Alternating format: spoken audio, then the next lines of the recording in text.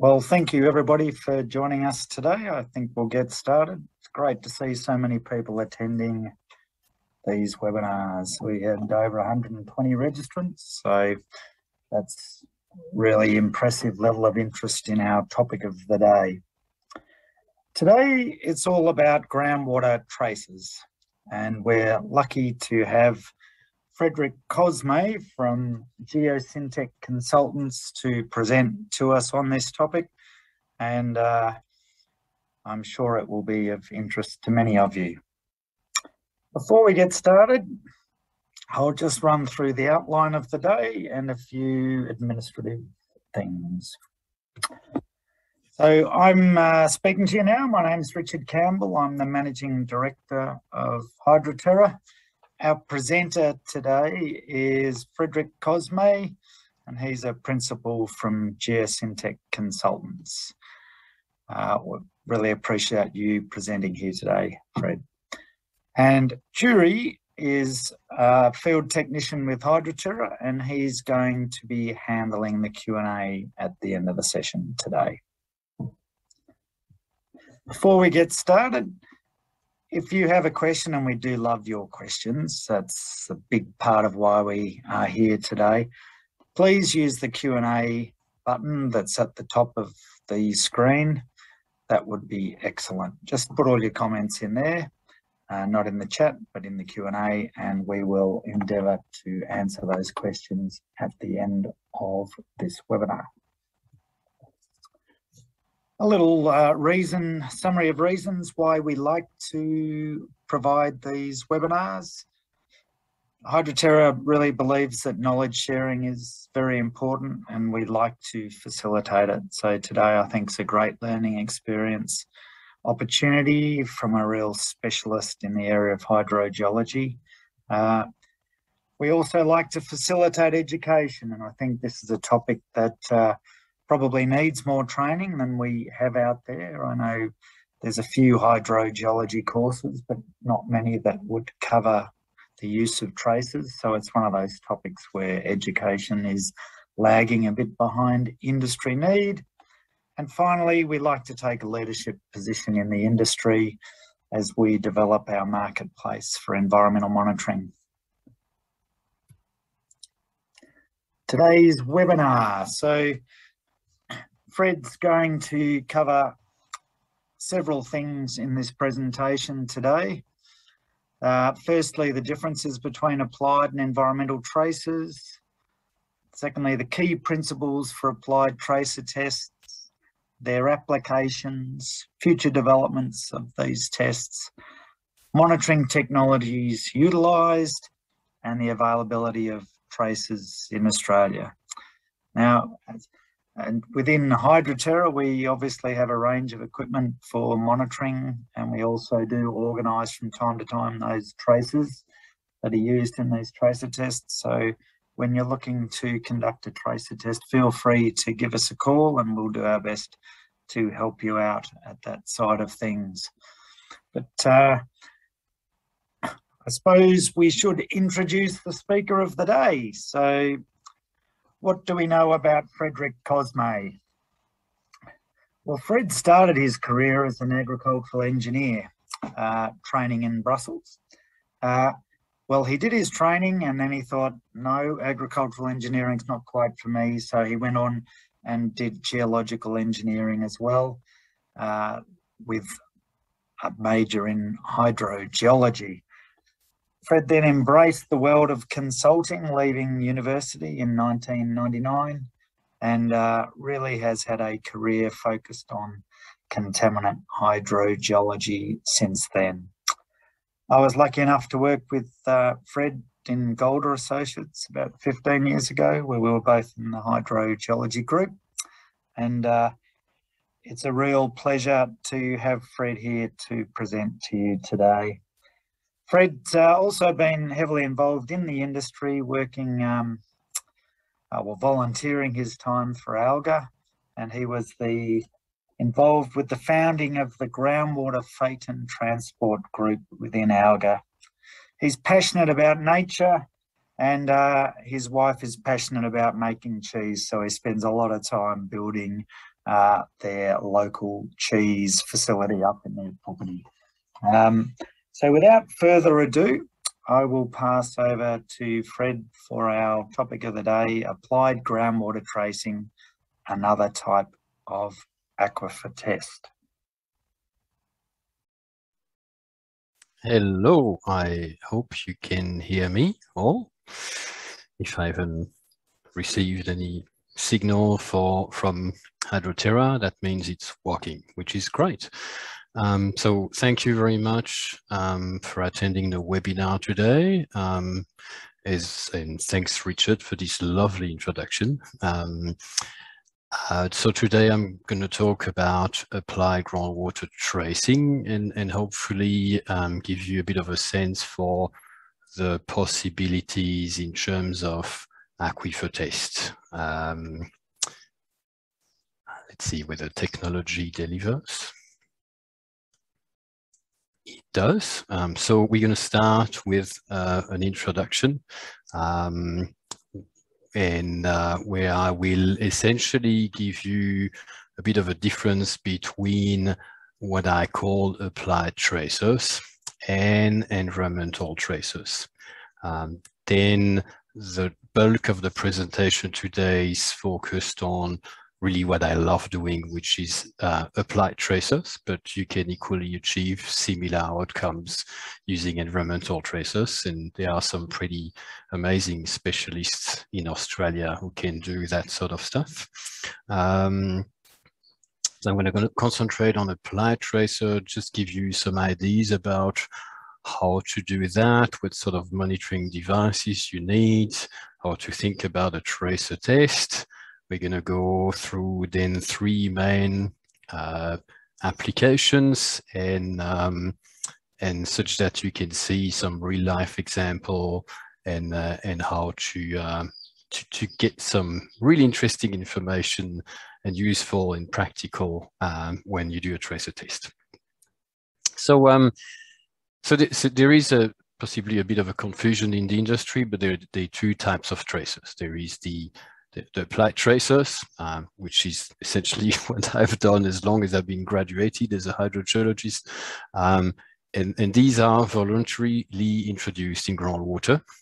Something that is great about that is we know the quantity, and because we know the quantity, it's more controlled.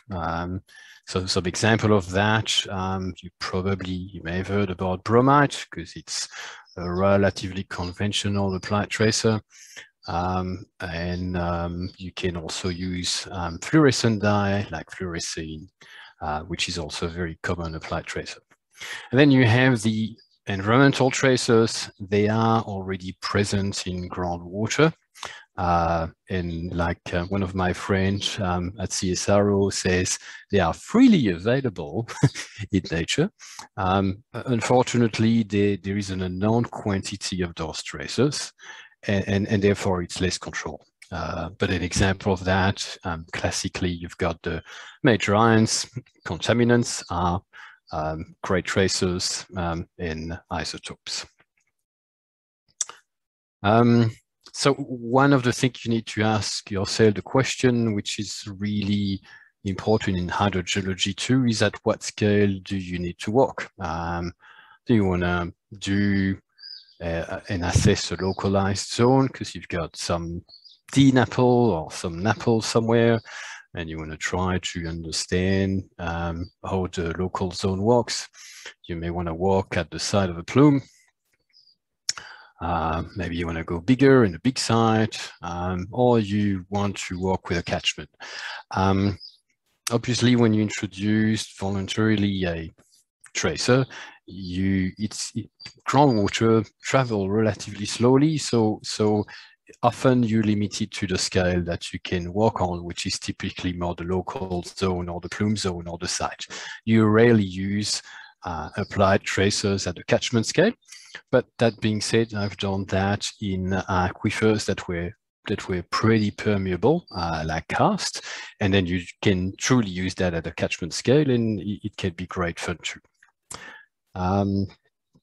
But always when you do you design a tracer test, think about the scale, think about the anticipated velocity of groundwater, because that's what is going to determine your tracer test. Other considerations when you do a tracer test, obviously at the end of the day, there is a cost to an answer that you are trying to, a question that you're trying to answer. And that question has a price and especially in its answer in particular. There are obviously site constraints that you need to think about, so the built environment, some of the existing wells, etc. The aquifer conditions, of course, that determine the hydrodynamic of the aquifer. Detection limits are a pretty important component because it's really affecting your ability to detect a tracer. Whether you want some laboratory or field analysis, some sampling methods, you may want, you would want to look at the background concentrations, even with some of the fluorescent dye, some organic matter, certain contaminants can fluoresce and can interfere with your tracer test. It's always good to have a strong quality assurance, quality control protocol, and some idea of the spatial and temporal distribution of whatever you're trying to understand. And so when someone says often to me, which I'm repeating here, it's important to begin with the end in mind and ultimately come up with hypotheses to design your data collection. A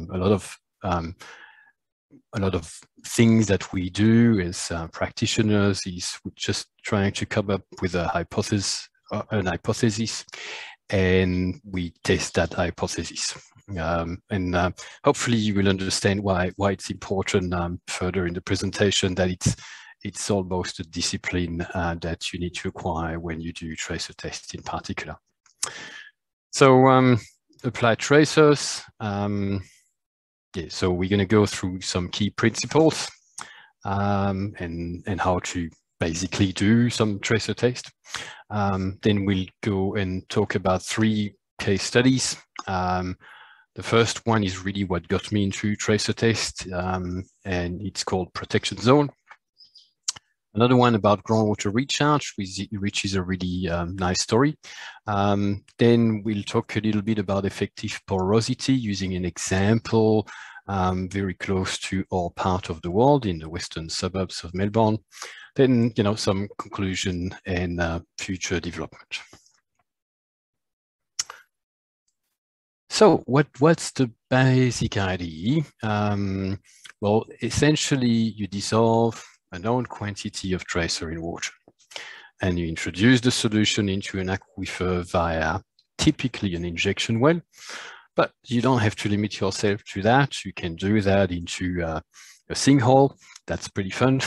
A subsurface vault, a pond, a dam, ultimately anything that can get you to the system. You can also do that through the unsaturated zone, but it will possibly slow down and complicate your tracer test. So you may want to steer away from that. And then what you do is you monitor the changes in tracer concentration to obtain breakthrough curves, which is the little nice graph that you have here on the left-hand side, with on the one hand, the concentration in tracer with the time since injection that you monitor in a particular portion of the system. In practice, it seems easy, but tracer test methodology can be quite sophisticated, and you will see that some of the results can be highly dependent upon the adopted methodology. And sometimes, and maybe it's something you need to really think about, sometimes it seems too easy. And I think part of the reason some of the tracer techniques, I think in Australia, have lost some of the interest, which is as early as the 70s and 80s, was essentially having probably the notion that it was too easy. You chuck a tracer somewhere and you hope for the best, and nothing happened, you don't find a tracer, it disappears, and you don't necessarily achieve what you want to achieve, which is not really an outcome that you want to reach when you do a tracer test. You want to actually prove your hypothesis, and you want to verify something. So there are three main types of tracers for your information. The one that is probably more conventional and older is our salt. Analysis of salts is pretty conventional, but it has a higher detection limit. Think about 10 to 100 microgram per liter.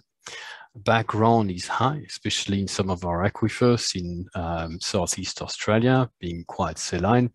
And you can need quite a bit of salt to do a tracer test in the order of a few kilos sometimes, which can bring some issues about the toxicity due to the excess that you need to bring. What I love are the fluorescent dyes here in the middle, because they have a very low detection limit. It can be as low as 0.001 microgram per liter. Yeah, sure, you need to reduce some address some background and interferences. Something I really want to stress on, and one of the examples will support that, they are innocuous, right? There are some publications that support that, and you will see in one of the example the context where it's used, and hopefully it will make you a little more comfortable. And then you've got some of the nano tracers. You even have bacteria and viruses. That happens. The analysis is a little more unconventional.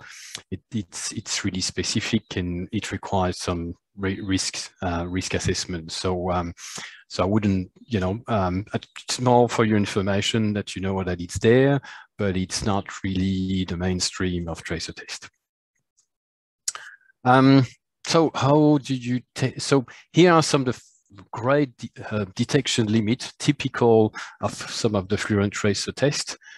Here at the top, you've got fluorescein. That's the reason why it's pretty popular. It's because it's got one of the lowest detection limits, 0.02. Then you've got sulforodamine, 0.06, some eosine, tinopol. I like amino G acid because that one is transparent. And so you don't see that, and there's some advantage associated with that. Then a few other ones. Way to do a tracer test, well, you don't necessarily constrain yourself to very sophisticated monitoring. You can obviously detect that just visually, which, in certain circumstances would be good enough. You have some fluoroscope, but then you can really get into the lower detection limit by using field fluorometer, which we will see what that can offer through a tracer test. You can use a spectrophotometer in the laboratory, and if you really need to achieve low detection limit, you've got active charcoal, where you really literally filter your water, and then you get the charcoal, which is really a granular activated carbon tested. So one of my favorite tool, the gadget, which is the high precision fluorometer. As you can see, it looks like a data logger, and it's designed to be placed inside groundwater monitoring wells.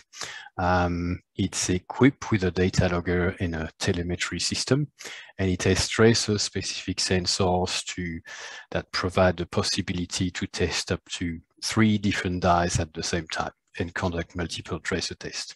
So that's not necessarily very new. The first types of these fluorometer are dating nearly 20 years ago. There start to be more and more, multiple providers. This is just an example. There are others. We can always talk about that if you have some interest. There are some of those in Australia which can be rented.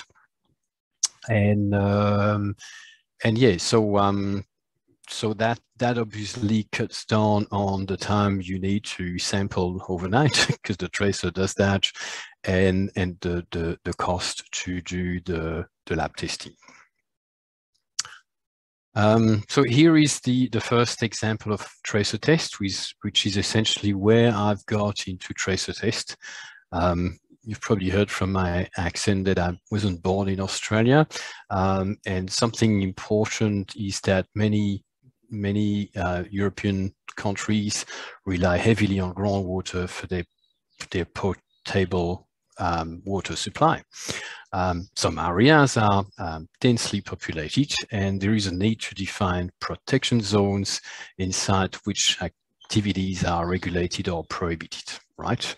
And it's got to a point where when there is an accident that occurs, there is also a need to predict contaminant migration and support logistics of intervention. So in most EU countries, protection zones are typically defined using fluorescent dye tracers because they have this ability to quantify the effective porosity. Some of the hydros amongst you might recognize this equation where groundwater velocity is the product between the hydraulic conductivity, the hydraulic gradient divided by the effective porosity. Really wanted to focus on the fact that these fluorescent dyes are used in zones where people are drinking the water from that aquifer.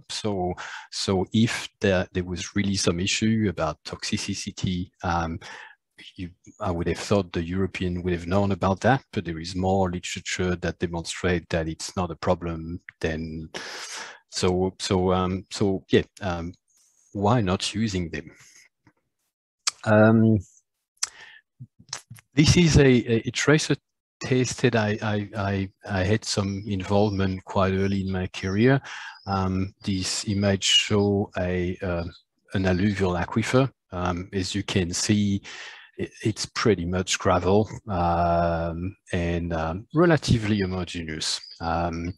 The layer here at that particular site, which was a groundwater extraction station for potable water, was about 7 meters thick, some pretty high transmissivity, somewhere between 10 to the -4 and 10 to the -1 square meter per second. So, pretty high, especially.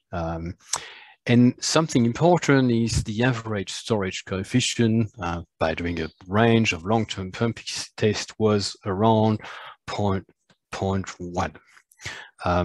If you remember, there is a rule of thumb that for unconfined aquifer, you assume that the storage coefficient is essentially the drainable porosity of the aquifer, and therefore it's equivalent to the effective porosity. And that's how you try to calculate your groundwater velocity, and you try to define your protection zone around that. What was interesting here is we did a number of tests at that site with different tracers at increasing distances from the pumping well. We injected tracers, and then essentially the exercise is almost like a pumping test. You've got a breakthrough curve, and you try to fit that with a software, and there are different softwares and you try to calibrate your breakthrough curve against some form of model with different parameters, which helps you to derive, in this case, the effective porosity that is then based to define how far you need to go to protect the zone around the water supply well.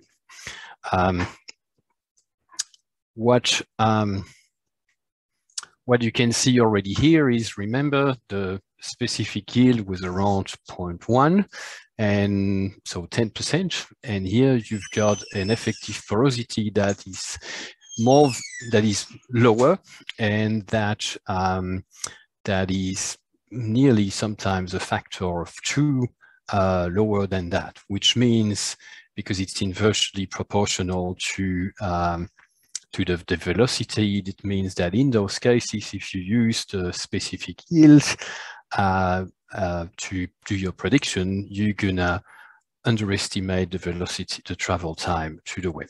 So it's pretty important to try to get that right. So why So I mean, essentially, this is sort of repeating what I've said, but why is that the case? And why do we have a lower effective porosity that is below the specific yield? Because you think, well, it should the contaminant should travel through the whole drainable porosity. That's actually not the case, because the contamination will follow the path of least resistance. And so it will really follow the highways, the more advective portion of the aquifer. And therefore, the specific yield is more a bulk parameter than something that you can use to do some prediction. And some of you hopefully have done some numerical modeling and have realized that maybe there is some improvement to bring when you do numerical model to possibly reassess how the effective porosity for some of the calculation and fade and transport. Well, that's obviously an aquifer. It's a porous aquifer. This is even more pronounced in fractured rock. For example, effective porosities as low as 0.03% have been measured in limestone. So, so think about that when you do a tracer test. Think about that when you do a fate and transport modeling and you assume a 30% effective porosity. I'd be happy to argue with you that it can be as low as 10%, if not less, even in porous medium. That case study is some tracer test in unsaturated zone. And the little picture here is actually a vineyard in Champagne. So that's where you cultivate the grapes for Champagne. But what is fun about limestone, which is in some way not very different to other media like basalt in Victoria, it's a dual porosity medium. So you've got fracture and matrix. That is used pretty extensively also in the EU, especially in the UK, Northwest EU, as aquifer for potable supply. And a key factor of that is vulnerability, because especially the migration of nitrogen and pesticides resulting from agricultural activities through the unsaturated zone. So at the time, there was a need to better predict the recharge mechanism and integrate that into the vulnerability element. So when that was a job that I did to support a PhD student at the time, but a PhD student now is a professor of hydrogeology who's still a really good friend of mine. And we had that really great site where we had a number of monitoring well screen in different parts of the unsaturated zone. And then we had a groundwater extraction well, which was pumping groundwater. And so we did two tests using one piezometer that injecting the tracer in a monitoring well that had a distance of a vertical distance of 10 meters between the monitoring well in the unsaturated zone and the pumping well. But we did two tests. The first test, making around with my arrow, the first test involved salt. And the mass injected was around 100 kilo. That was mixed in a volume of 300 liter. But what we did here, we put essentially we put the hose down into the monitoring well, and that represented about a chaser about 300 liter per hour. That led to this breakthrough curve where essentially the tracer arrived in the pumping well through the unsaturated zone. We started to get the first arrival after 5 hours, and we hit the peak after 11 hours. So we're pretty happy, pretty quick response. And then the second part of the PhD thesis started where the second test involved a lower mass, 10 kilo. The volume injected was a lot lower, 30 liter. And in this case, we didn't put any chaser, right? So it just naturally migrated through the unsaturated zone without some support. And what was interesting for the exact same test setting, but different injection circumstances, we only started to get information and detection on the breakthrough curve after about 1 year. And essentially, you know, it took nearly 3 years to get to the peak.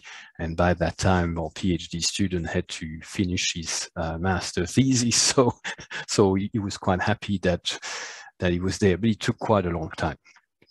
So why is that the case? Well, essentially, in the first case, when we put a hose down the monitoring well, we literally saturated the unsaturated zone, but it's like we had an intensive rain, which used the active fractures to quickly migrate the tracer across the unsaturated zone.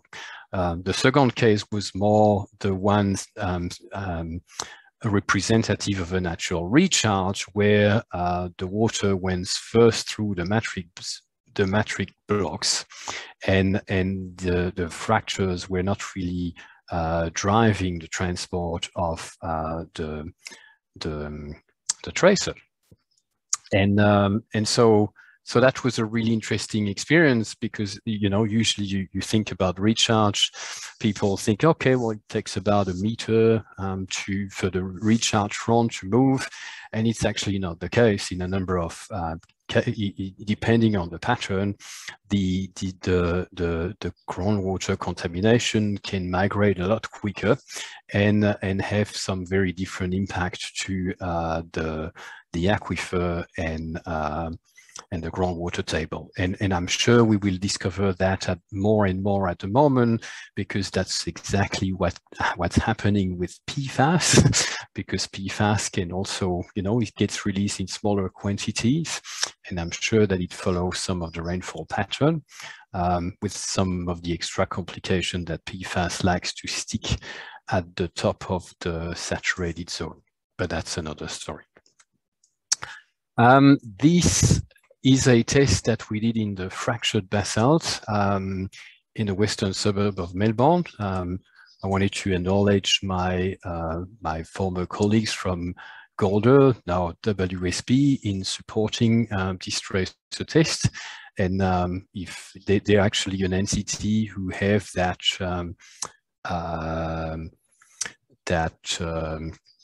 fluorometer, and so if you're interested, I'm sure they can give you some contact and they can help you doing that. But what we wanted to do is demonstrate that we can do some of these tests in Australia. What that was a radially conversion test in fractured basalt, so pretty similar to the first experiment, where we had extraction wells, and we injected the tracer in a monitoring well within the zone of influence from that extraction well. That was in the context of a hydraulic containment system. We injected only 27 grams of fluorescein, so not a lot of quantity, which you know, proves that, you know, if you would have had to do that with salt, we would probably have to use, you know, maybe 10, 15 kilos, something like that. And we recovered that in the extraction well located at a distance of 17 meters away.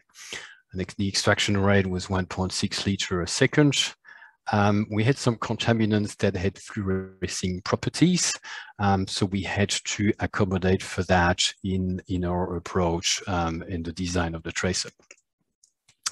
Here is the lovely breakthrough curve. We had the first arrival after 6 hours. The peak concentration arrival was in 40 hours, and we monitored the tracer for about 16 days. So when you think about cost, if you do that with some data loggers, it's actually pretty cost effective. It's just, you know, it's 2 weeks of a data logger, a few grams of fluorescein, and what we were able to demonstrate in this case, we found that the effective fracture porosity of the basalt was around 1.3%. which proves that yes, in fractured rock you can have some pretty low effective porosities, and that is probably some that also means that there is a matrix porosity in basalt that is there definitely, and that plays a role as a storage zone for the contamination. But also think about if you want to do some bioremediation or some rely on injection to try to get an idea of how much amendment you need in the ground. You're going to need a good estimate of the fractured porosity, and this is one of the best ways to do that. So we went through the 3 examples. Hopefully you have realized by now that it's actually another toolbox to test aquifers. It's pretty versatile. There is nearly an infinite number of approaches. As I said, there is this importance of developing a hypothesis to be tested. I've necessarily showed some tracers that went wrong, but a lot of the ones that didn't is because the conceptual site model wasn't necessarily robust and the tracer were in a different direction to what it was supposed to be. So if you do a tracer test, make sure you are happy with your your CSM, or be open to what we call the tracer truth.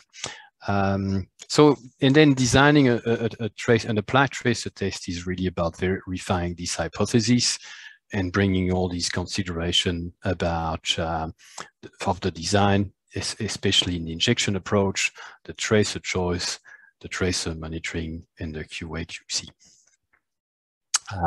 I just wanted to finish off, and that will give us plenty of time for the question, with some future development about tracers. One that I am particularly fond of is called Resazarine. Resazarine is a fluorescent dye tracer that change its fluorescing properties according to the redox potential. So it can, when it gets in oxidizing condition, it has certain properties. When it gets in reducing condition, it changes to other properties, and you can really differentiate these conditions using that sort of tracer. It's been used to assess groundwater surface water interaction. In particular, you've got to realize that the layer where there is interaction between groundwater and surface water is actually a zone that is highly reactive with lots of bacteria, and therefore you've got often a gradient of strong different redox condition, and it's been used to try to map that out. But I can see how that could be used to help other applications when you think about bioremediation or natural attenuation, and you want to quantify a little more some of that within your aquifer. That's it. That's it. So I think I will hand over to Richard and his team, and I'll be more than happy to answer any questions. Well, thanks, Fred, for that excellent presentation. I think there's a lot of great information, and I'm sure the audience really appreciated what you had to say there today. From my perspective, there's a few things that I would like to mention in terms of key takeaways from today. Now, often as hydrogeologists, we create these conceptual models of sites, but in the end, sometimes we just need to really have a definitive answer of whether or not there is actually a flow path. Where we think there's one, you know, we make a lot of assumptions as hydrogeologists, and tracer tests are one of the few truly definitive ways of determining whether or not there is actually a flow path there. So I think it's a great way to determine that. Second thing is be brave. A lot of people get a bit scared off with tracer tests, I find, you know, injecting dyes into the ground and things like that. But be brave, because they are worth doing, and they are a very, very robust way of determining some things about groundwater flow paths. Finally, they're actually pretty cost effective. So you think about all the other things we do in terms of characterising groundwater, like numerical modelling, that side of things. I mean, they're a very practical way to determine quite a lot. So give them a go, I say. So without further ado, I'm sure you've got plenty of questions.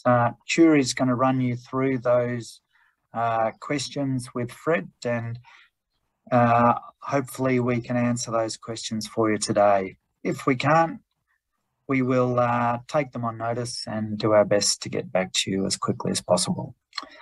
Without further ado, over to you, Ture. All right. Thank you very much, Richard. And thank you very much, Fred. That was very interesting. And there's a couple of questions here. This first, there's a few comments in the chat from Claire, from Gareth, and Stephen, Mike. They're all saying thank you very much. Excellent presentation. They learned a lot. There is a question here from Mike asking, are all of the active tracer tests required to have an EPA approval? Well, I think that's a really good idea. I'm just not sure the start of the conversation needs to be with the EPA. My understanding is the water authorities have actually authority to protect their groundwater resources associated with the bore construction license and that sort of stuff. So they would be the one I would tend to reach out first, depending on the circumstances, of course, and then bring EPA along. In some ways, but I think things have changed in terms of there's been a change in guideline for the injection of remediation chemical. You could somehow look at that in a similar way. And what that means is EPA is not really involved in an approval process. They want to make sure that you comply with the guidelines. Depending on the stakeholders and auditors, you may want to get them involved in the support, and then just make sure you have the authority across that. But I have a discussion with EPA. We went to present that. There was a strong interest in doing these sorts of tests, and so there is enough literature to demonstrate that they are innocuous. I hope that answers that question. And there's also a kind of to follow along on that question. There's another one from Yeleni, sorry about the pronunciation of your name. She also says, thank you very much for this presentation. And they're also wondering, what is your experience with regulatory approval in Australia for these tracers? I know you just covered that briefly, but is there anything more specific you can add to that? Look, I think, I mean, at the end of the day, it varies. It varies, but I think the main point of start is it's also a matter of discussing with the relevant stakeholders and then identify who these stakeholders are. Then, because in some circumstances, they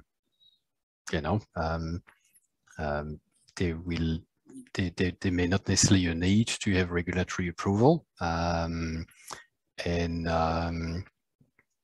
it's just making sure we're doing the right thing, right? But I've done some tracer tests in South Australia. For that particular site, we didn't necessarily need to go to the regulator, but we presented the tracer test afterwards, and they were pretty happy to have that as a pretty strong line of evidence. So I would be saying, you know, yes, let's make sure that everyone is on board. Let's make sure that we have the right approvals, but let's also be conscious that the risks are also limited, and you know, what is the benefit that you get out of a tracer test versus, you know, leaving some contamination there with a very poor knowledge about how it impacts some receptors.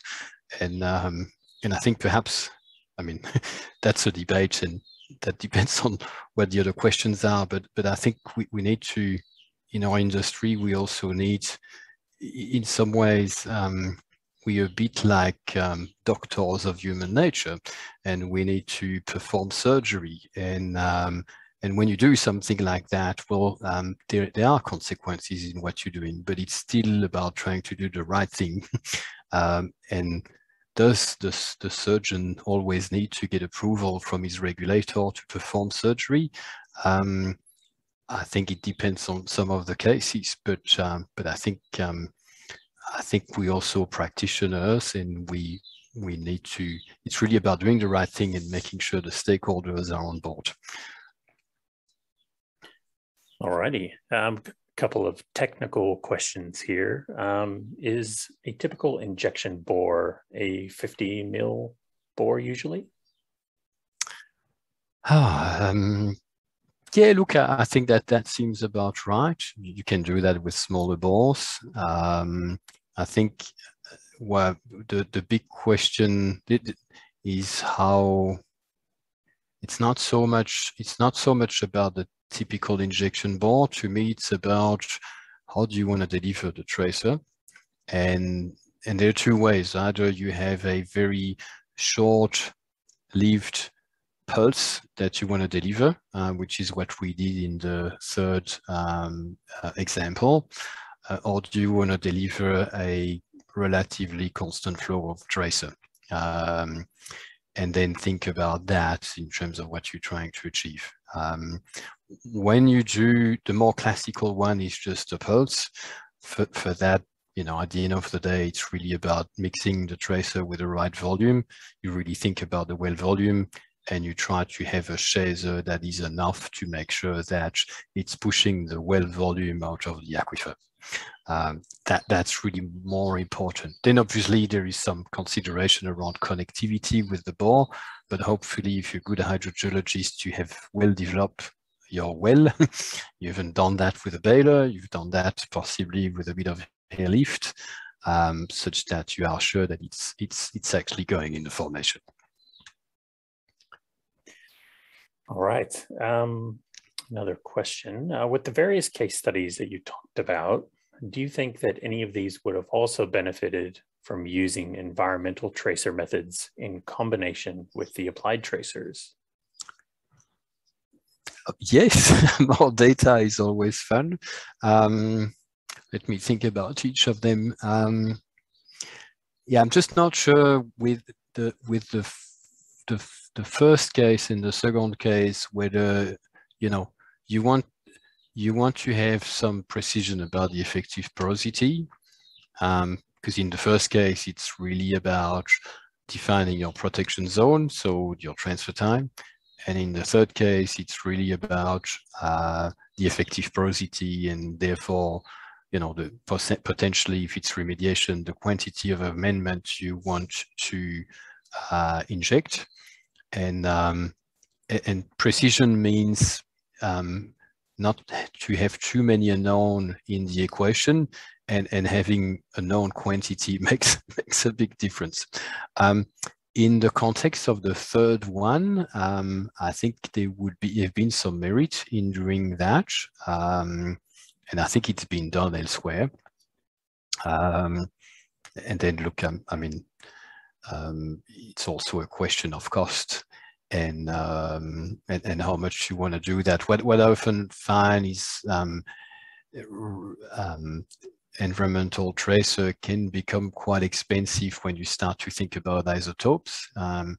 If you rely on salts and major iron, that's obviously cheap, but the price per sample can become, relatively quickly cost prohibitive. So it's possible, but it depends on how much. It comes back to the big question at the start.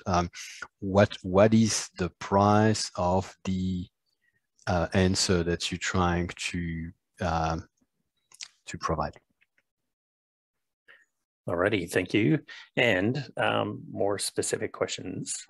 What is the brand model of the fluorometer that you showed in your presentation? That's a really good question. Well, I'm not sure on the top of my head. I know the brand. Maybe you may want to reach out to me after the call, so the details are shared. But there are several brands, and they're more and more. There is one that there is one that I'm watching on LinkedIn. It's a Belgian firm from the French-speaking part of Belgium. He's a really young guy, like he's in his 30s, and invented a pretty nice type of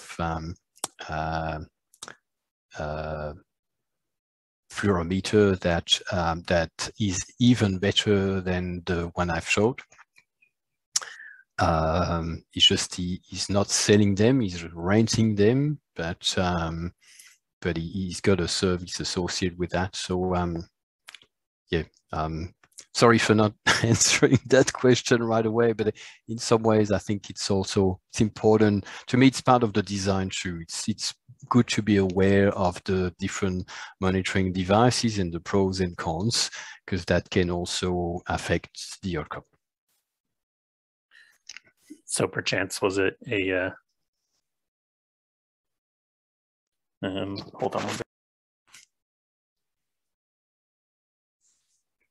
See, Mike mentioned specifically an Abelia FL24.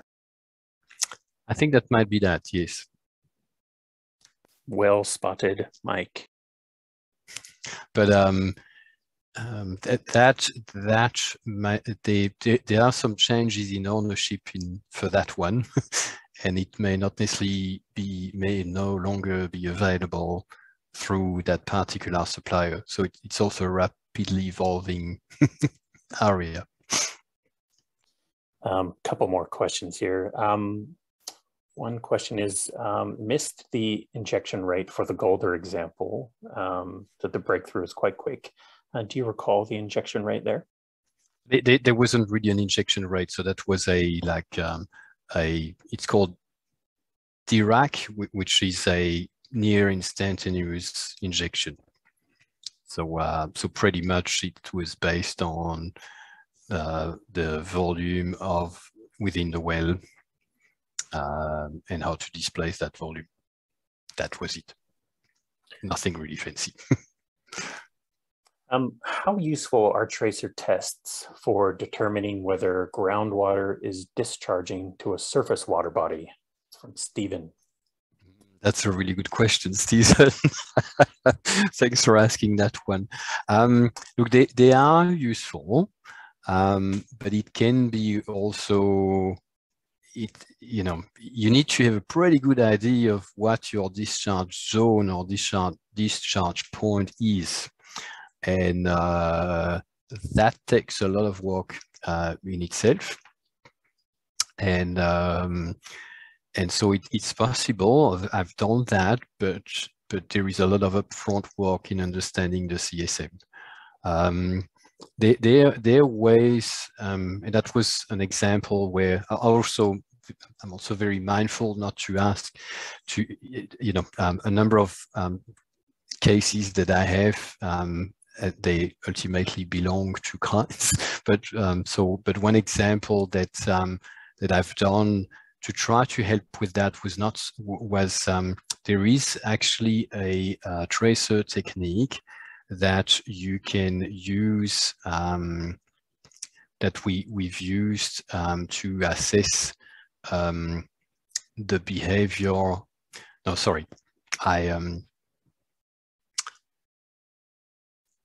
went a bit too, so essentially it's possible, but you need to have a pretty clear idea about where the discharge point is, or you have different hypotheses, and then you may want to use a number of fluorometer at those locations.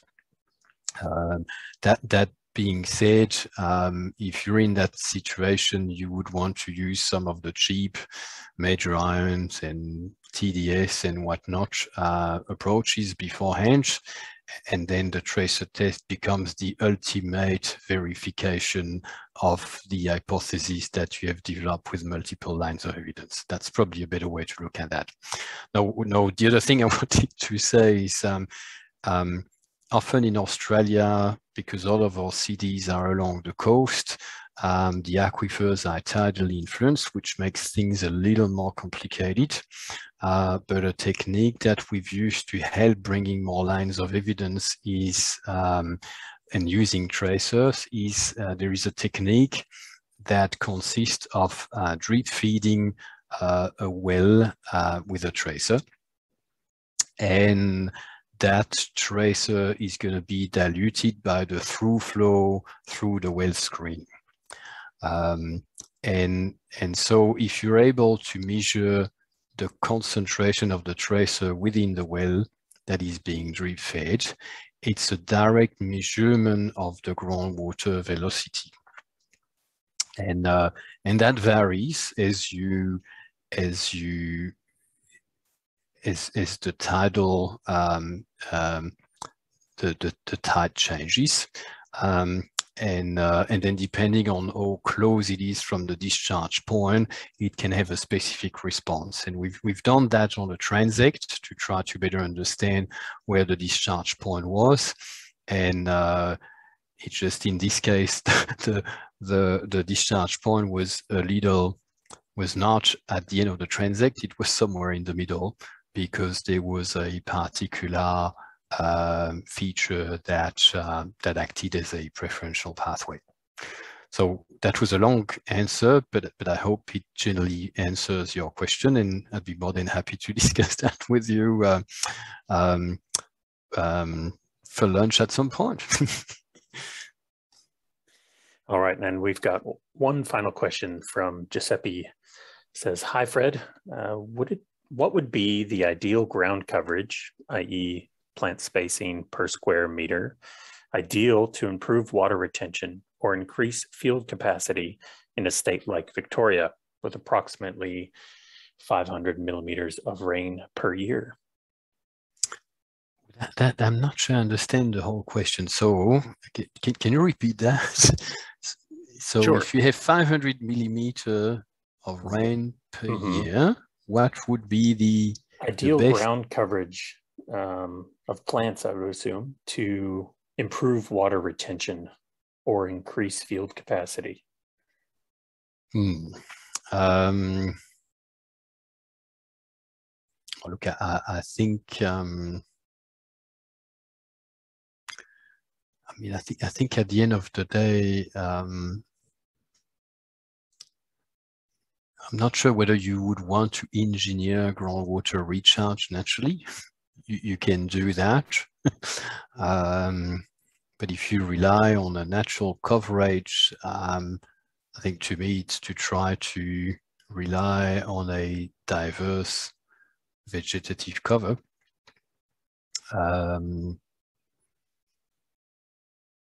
Because ultimately plants helps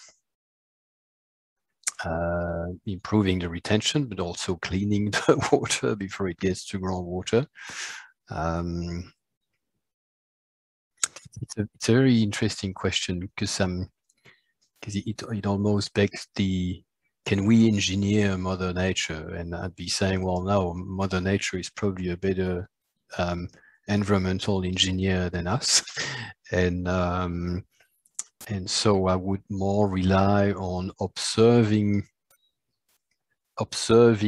that particular location, try to assess what would be the best cover naturally with some experiment, and try to enhance what happens naturally based on these experiments, rather than coming with a rule of thumb and hoping that we would make the world better, because that's a little bit, I think we are preempting a bit too much our role on this planet if we do that. Yes, well, yeah, that's it. All right. Well, I think that should conclude this wonderful presentation. Very informative. Thank you again, Fred.